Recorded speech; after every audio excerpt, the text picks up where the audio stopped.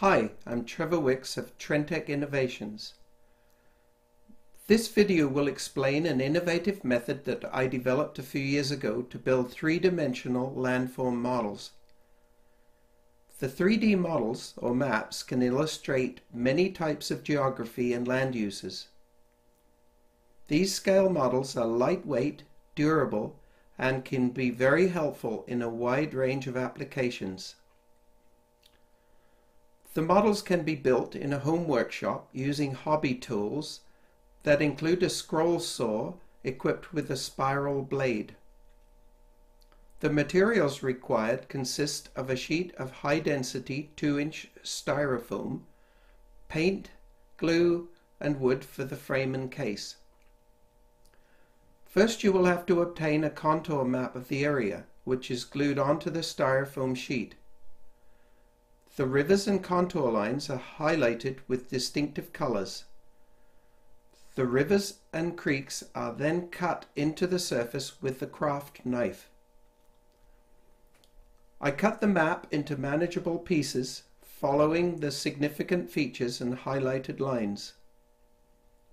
Starting at the lowest elevation, the map is then cut into contour levels, and these contours are hot glued in place at the appropriate height.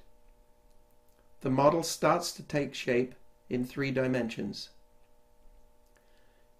Using the contour lines as a guide, I carved the paper map away, marking the creeks in blue. Then I slightly heat the surface to form a smooth finish, and do this outside in the open air. Next, I remove the major ridges from the back of the model. I build a wooden frame to support the model and the perimeter case. Spaces are cut to the exact height to hold the model at the correct elevation, and then the model is fastened to the frame with long screws.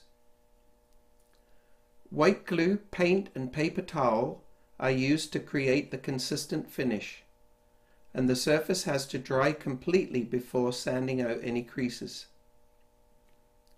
A mixture of plaster, paint, and white glue is applied to create a hard, natural-looking surface, and I mark the rivers and water bodies, and then paint the underwater colors before installing clear plexiglas as a level surface for the water. Next, inside panels are cut and painted, and these panels are screwed to the frame and glued to the model. The land portion is then painted, or an aerial photograph is glued on. Labels and several coats of latex urethane are applied to seal and strengthen the surface. The case and finishes can be adapted to the type of application required. The reason I made this video is because I feel that the process has a lot of potential, and good ideas should be made available for everyone. Thank you for watching.